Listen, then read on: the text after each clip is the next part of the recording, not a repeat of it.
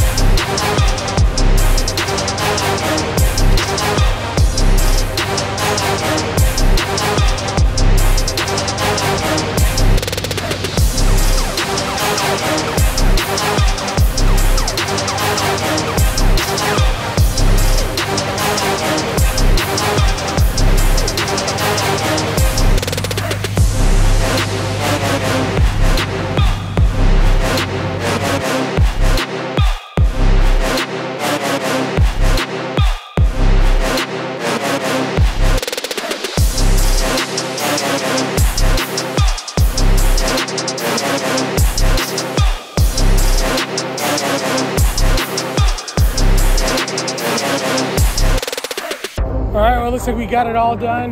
Travis is just doing the last few runs with the mower, but if you look down here, you can see how much we tore up right here, and that's just gonna be a nice little mulch bed right there.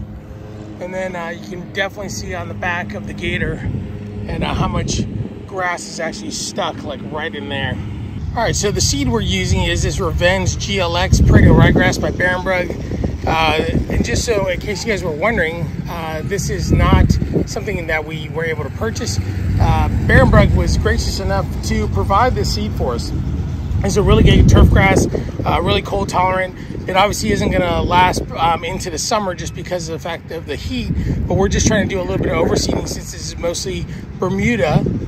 And this should do really well, get us into the softball season in the spring, and then we'll be in good shape from there. So, funny editor's note right here. The reason why I'm chasing after Travis is because the hopper was stuck wide open on the spreader, which is why we didn't use this for the pre-emergent the week before. So I'm basically having to chase him around the field as he's spreading out all of this seed and open up bags and drop them in while he's going. So it was pretty funny at the time, and it made for a pretty good workout. So we're going through this in this direction, just doing the half moon. And then what he's gonna do is we got plenty of seed, so we're gonna go up and down all the way through as well. And that'll get us to that 200 pounds of seed for the whole thing. We're putting down about 10 pounds per 1,000. And I think that should cover us pretty well. But yeah, if I had to do that by hand, well, we'd be here forever. So I'm kind of glad we have that spreader. That spreader is actually wide open when there's no way to adjust it, but it actually turns out it's the exact amount that we need to get out there. So we're in pretty good shape.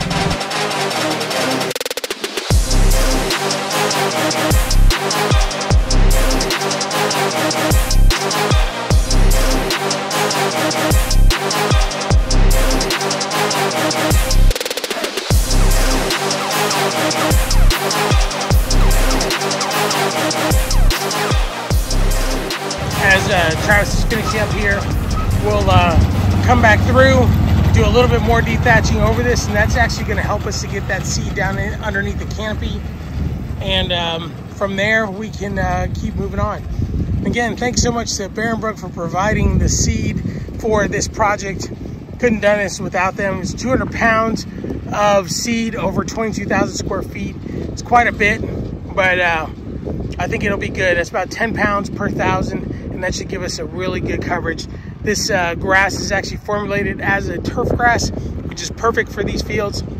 It can be mowed anywhere from a ½ inch all the way up to 2.5 inches. And what we're gonna be doing is probably leaving this at about 1 inch for the purposes of playing softball.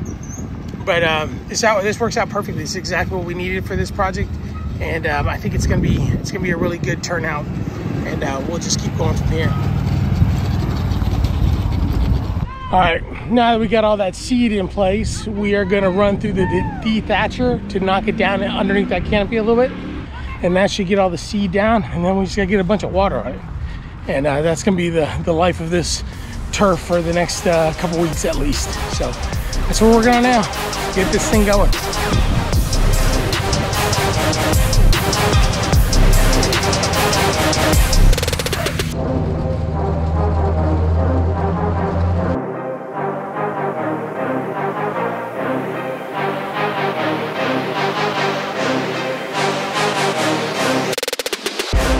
So that's pretty much it. We are going to finish up here today. I'll come back and show you guys some results here probably in a week or two. This should germinate within 5 days or so, but I'll come back in a couple weeks when you can actually see it coming up through the canopy, and then we can give you guys some results on what that looks like. And again, this is all in preparation for the spring season, because the Bermuda won't be in full swing when they play softball here. So this perennial ryegrass, turf type perennial ryegrass will actually be a really nice change for them. And then the big thing that we're going to combat this year is all of the crabgrass, so we'll be treating that in the late winter, but we'll come back for all that. Hope you guys enjoyed this video. If you like this video, don't forget to like, don't forget to subscribe, and if you want to be notified of future videos, don't forget to hit that bell. I'll see you on the next one. Have a great weekend.